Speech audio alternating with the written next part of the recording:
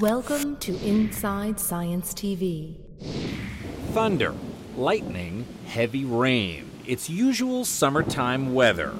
It's weather that atmospheric scientists are now looking at in a study called the Deep Convective Clouds and Chemistry Experiment to learn what happens to the air when big storms roll through.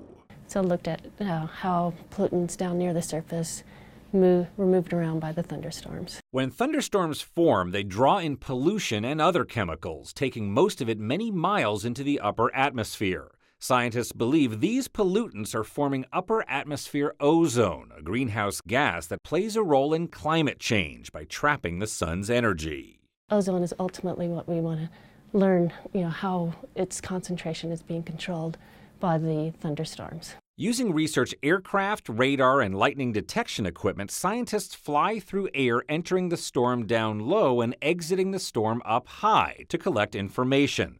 They then fly through the same air mass the next day using its unique chemical signature that it left behind to see how the air has changed.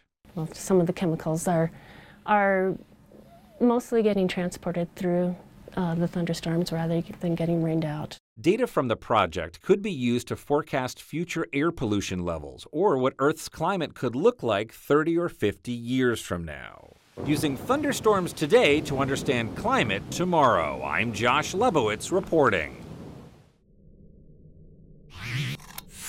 Inside Science TV. If you enjoyed this edition, follow us on Facebook, Twitter, and YouTube. Powered by the American Institute of Physics and a coalition of underwriters.